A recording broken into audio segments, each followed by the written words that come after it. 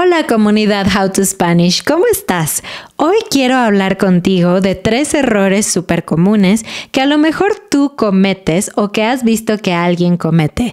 Así que comparte este video con tus amigos que hablan español para que puedas tener un español más avanzado.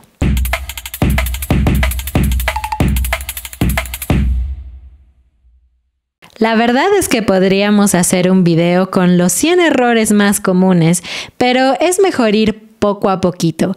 Hoy te voy a hablar solamente de 3. Tengo otros videos donde hablo de otros errores. Voy a dejártelos abajo en la descripción del video para que puedas mejorar tu español. Pero vamos al tema de este video. El primer error es decir buscar para en lugar de simplemente decir buscar. Este es un error sobre todo si tu lengua materna es el inglés, porque en inglés tienes, por ejemplo, to look, que es ver o mirar, y to look for, que significa buscar.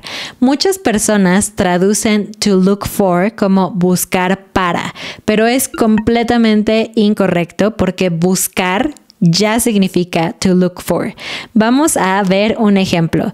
Yo te puedo decir, necesito buscar mis llaves. Sería incorrecto, necesito buscar para mis llaves. El siguiente ejemplo es un poquito más básico, pero aún así es común entre los estudiantes de español. A veces las personas dicen algo como, me gusta estudiando español.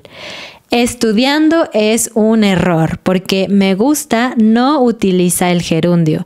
Me gusta estudiar español. De nuevo, si tu lengua materna es inglés, hay muchas veces que los verbos ing en gerundio no son gerundio en español. Casi siempre vas a usar un infinitivo cuando tienes esta estructura. Hay algunas excepciones, pero ese es tema para otro video. Vamos con el último error de esta lección. Usar la palabra a cuando no debes usarla. A veces cuando los estudiantes quieren decir su opinión sobre algo, dicen esto. Es muy importante a hablar español.